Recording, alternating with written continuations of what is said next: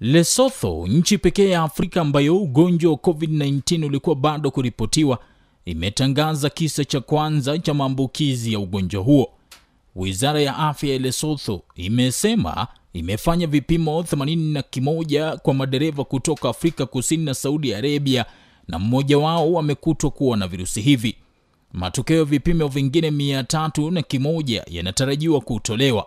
Shirika la Afya Ulimwenguni WHO linasema Afrika ina watu 69,764 waliothibitishwa kuambukizwa virusi vya corona na watu 2,421 wamefariki kutokana na ugonjwa huu wa COVID-19. Mlipuko huo ulioibuka katikati mwa Uchina huko Wuhan mwezi Desemba mwaka jana, kufikia sasa umeathiri nchi 210 kote ulimwenguni, huku kukiripotiwa visa vya maambukizi milioni 4.8 vilivyothibitishwa na vifo zaidi ya 1290. Kwingineko, Rais Andry Rajoelina wa Madagascar amezikosoa vikali nchi za Ulaya kwa kutilia shaka dawa ya asili inayodaiwa kutibu ugonjwa wa COVID-19 iliyozinduliwa na nchi yake, akisisitiza kwamba iwapo dawa hiyo ingelikuwa imegunduliwa katika nchi za Ulaya isingetiliwa shaka. Rais Rajoelina anasema wanasayansi wa Kiafrika hawapaswi kudhalilishwa na kuonwa kuwa duni. Shirika la Afya Ulimwenguni, sambamba na kutahadharisha juu ya matumizi ya dawa hiyo inayofahamika kama COVID Organics, liliwataka viongozi wa serikali ya Antananarivo kuifanyia utafiti wa kitiba.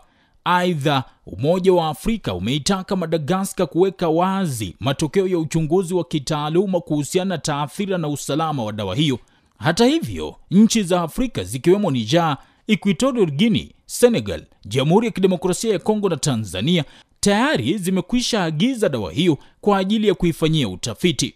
Licha ya Madagascar kusajili visa 193 vya maambukizi ya virusi vya corona, hakuna mtu yeyote nchini humo aliyethibitishwa kufariki kutokana na ugonjwa huo. Hatimaye, polisi nchini Guinea wamelazimika kutumia nguvu kuwatawanya waandamanaji wanaotaka usitishwaji shughuli za kawaida nchini humo uliowekwa na serikali katika juhudi za kukabili maambukizi ya virusi vya corona kutupiliwa mbali. Duru za habari zinaeleza kwamba watu 6 wameuawa katika maandamano hayo katika miji kadhaa karibu na mji mkuu Conakry. Waandamanaji waliteketeza baadhi ya vituo na magari ya polisi katika taifa hilo, moja ya mataifa maskini zaidi ulimwenguni.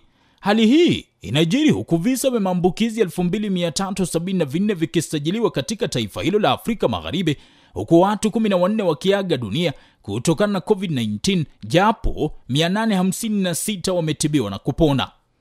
Sakali Dalmas, Taswira Kimataifa.